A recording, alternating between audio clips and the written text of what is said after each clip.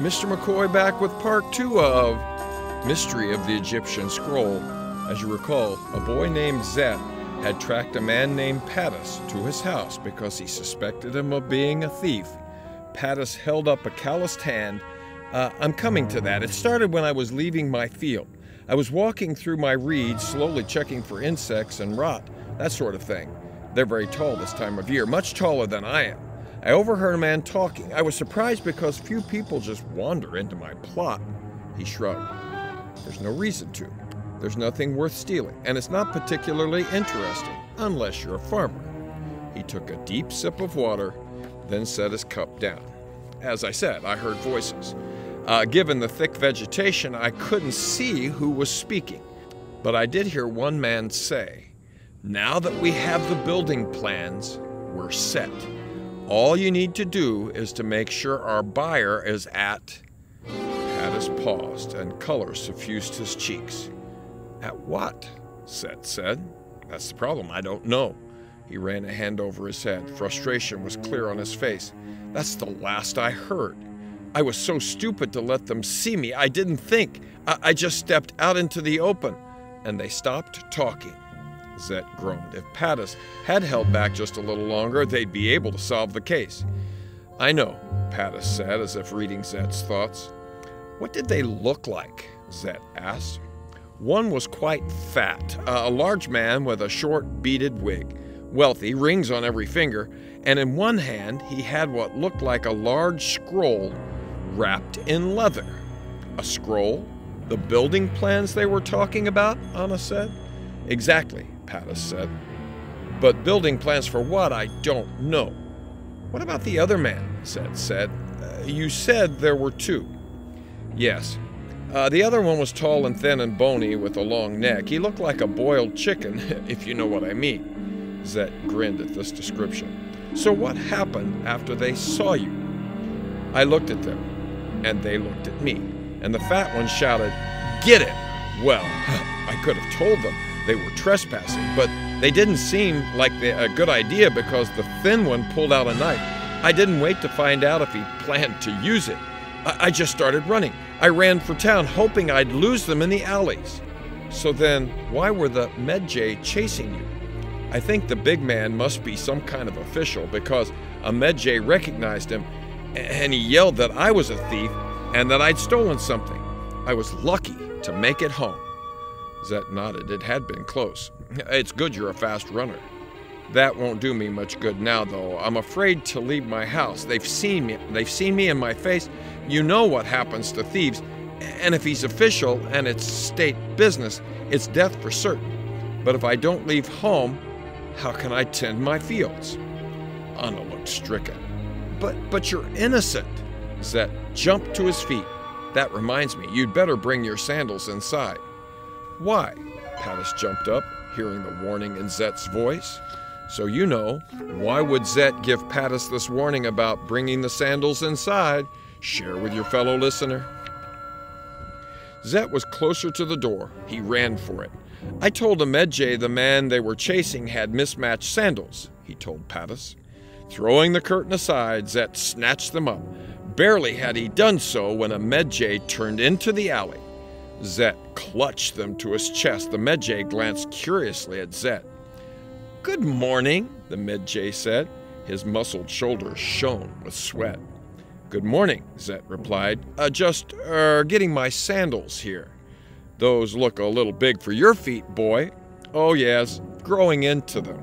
The Medjay stopped and scanned Zet's face more closely. "Do I know you? You look familiar." "Me? Oh, just his luck. That was the thing about working in the market. People sometimes recognized him."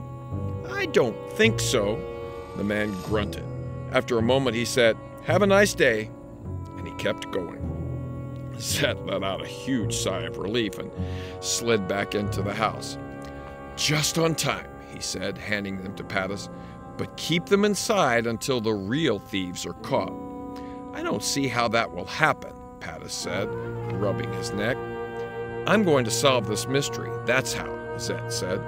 Pattis shot him a typical adult look, one with doubt written all over it. I found you, didn't I? Zet said. I'm already ahead of the Medjay. Oh, that's true. Zet said his goodbyes and told them he'd return with any good news. He left, pondering all the things he'd learned. When he reached his market stall, Cat was nearly frantic. "You've been gone forever!" He pulled her back into the shadows. "You won't believe what I've learned." Crouching behind the tall piles of stacked clay pots, he told Cat everything that had happened. Her look of terror when he told her about Paddish yanking him through the door was definitely satisfying. She whacked him when she realized he was scaring her on purpose. When she knew everything, she sat back, looking thoughtful. "Let's take stock of everything we know so far," she said, reaching for her brush and ink. "Why? It's not like I'm going to forget." She found a scrap of broken pottery and pulled out the cake of ink, because it might be helpful. "Maybe we'll get some more ideas." Cat mixed the ink with a little water and dipped the brush. "Go ahead, tell me what to put first." Zet told her, and she began to write. When she finished, the list looked like this. Who? Man number 1 has a big belly and wears gold rings. Man number 2 is tall and thin, looks like a boiled chicken. Where? Paddis's papyrus plot. What? Large leather-wrapped scroll with building plans on it. Zet's heart leapt looking at the list. We know a lot. A lot more than the Medjay, Cat said. Do you think he'll pay for this list? Zet considered it. Possibly, but I told you I'd bring him the thief. Well, did you get any other ideas while I was writing? Maybe we should write what to do next. How about look for the 2 men and then figure out why building plans are important? Cat added them both. That's a good question. How could building plans be so important? Is it for a new building, I wonder? They pondered this, both lost in their own thoughts. Overhead, the sun god Ra was nearing the end of his daily voyage across the sky. Soon he would reach the horizon. Sunlight slanted across the rooftops. It bounced off the copper plates in the market stall across the way. The stall owner sang as he gathered them up and stacked them in 2 locked trunks for the night. We'd better pack up too, Zet said. They draped their pots up with linen cloths and tied the linen down. It wasn't the most secure way of closing shop, but they couldn't exactly carry everything home. And it's what their family had always done. So far, they'd been lucky. People respected the market at night, and Medjay had a habit of crossing the square frequently, knowing it was full of goods. The date seller left just as they did. Good night, Saladas, Zet called. Meddlesome boy, Saladas complained. Uh-oh, Zet said to Cat. I guess he's not too happy with me. He'll get over it, the old grump, Cat said. He hoped Cat was right. He didn't like the idea of having an enemy, especially one in his market. On their way home, Zet and Cat kept an eye out for the 2 men Paddis had described.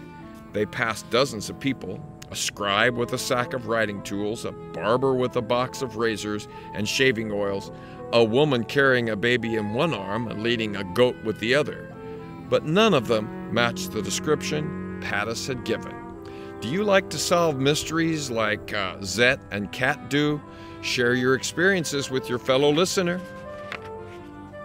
Soon, Zet could see their doorway up ahead. Cozy lamplight spilled through the front window into the narrow street. The air smelled of rich stew and baking bread. Zet's stomach roared with hunger.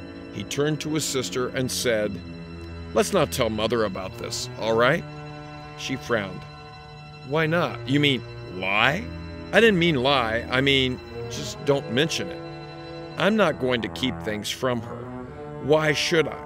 First, she'd probably think it was interesting, and second, she'd think it was dangerous. That's what she'd think, and she'd tell me not to do it. Well, then maybe you shouldn't. Maybe you should be focusing on the stall instead of wasting time chasing after a thief. That's the Medjay's job. Zet stared at her open mouth. You were excited about it before. Yes, well, that was before I had to keep it all secret. Cat, Mother was barely out of bed since she gave birth. She's finally up and well enough to get around a little. I don't want to worry her. But this Deben could mean a lot. Think of it. We need it. She stared at him with the stubborn set of jaw he hated. I am thinking of it. You'll be all running around on some wild chase, and I'll be at the stall alone, and it's hard enough getting customers with the two of us. I'll do both, I promise. I'll figure out a way. Kat's lip jutted out a little, and she wound her braid around her fist. He could tell she was beginning to waver. Just one day, he said quickly. Tomorrow, and if I can't figure out any more clues, we'll forget it. Deal? Kat blew out a breath. She glanced at their home and back at Zed again. Fine, he grinned, elated. But just until tomorrow, she said, rolling her eyes at his victory dance. Over dinner, the mystery was temporarily forgotten. The family sat comfortably on overstuffed cushions before a low table. Lamplight danced on the whitewashed walls. Zet, Kat, and his mother talked and laughed. It felt so good to see their mother back to her old self again.